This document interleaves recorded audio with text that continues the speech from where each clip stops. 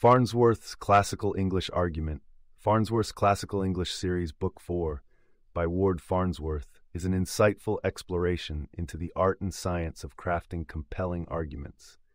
In this book, the author dissects the fundamental components of argumentation, drawing from the wisdom of classical rhetoric and applying those principles to modern English. Farnsworth begins by defining argument broadly, not just as formal debate, but as any attempt to persuade or convince others. He delves into understanding what makes an argument successful and offers techniques to improve one's argumentative skills. An important distinction he highlights is between dialectic, which seeks truth through structured debate, and rhetoric, which is the art of persuasion, irrespective of the ultimate truth. The book explains how good arguments are often a product of clear thinking and effective expression. Farnsworth emphasizes that the soundness of an argument is rooted in its logical structure and the validity of its premises. He explores various logical fallacies, such as strawman arguments, ad hominem attacks, and false dilemmas, which can undermine an argument's credibility. By identifying and avoiding these pitfalls, one can strengthen their argumentative skills. One key aspect of classical argument that Farnsworth focuses on is the use of syllogism, a form of logical reasoning where a conclusion is inferred from two given or assumed propositions, premises. He explains the components of a syllogism, the major premise, the minor premise, and the conclusion, and demonstrate the strength of a syllogism relies on the soundness of the premises and the logical connection to the conclusion. Farnsworth delves into the importance of ethos, pathos, and logos in argumentation.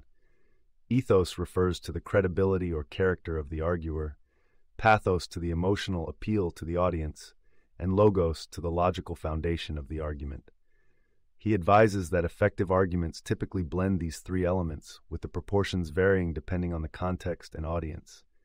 Ethos is especially vital, as the perception of the arguer's authority and virtue can significantly sway an audience's receptiveness. In discussing the persuasive power of language, Farnsworth highlights the effective use of figurative speech, including metaphors and similes, which can encapsulate complex ideas in a relatable and memorable way.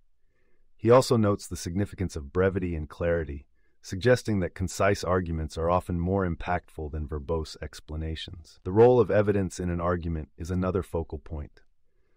Farnsworth points out that the quality, relevance, and presentation of evidence can make or break an argument. He emphasizes the need for evidence to be not only credible but also appropriate to the argument's claims and understandable to the audience. He teaches the reader how to evaluate the strength of different types of evidence and how to integrate them effectively into their arguments. Farnsworth discusses the value of concession in an argument, acknowledging valid points made by the opposition.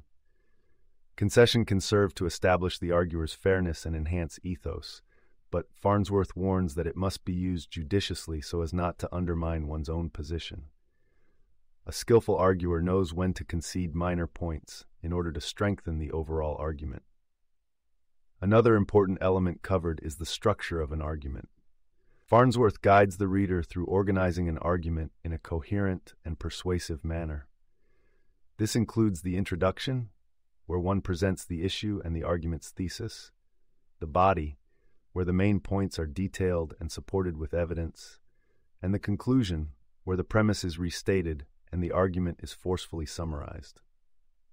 Throughout the book, Farnsworth incorporates a wide range of examples from historical speeches, literature, and legal cases to illustrate his points. He analyzes the persuasive techniques used by prominent figures such as Abraham Lincoln, Winston Churchill, and Martin Luther King Jr., among others.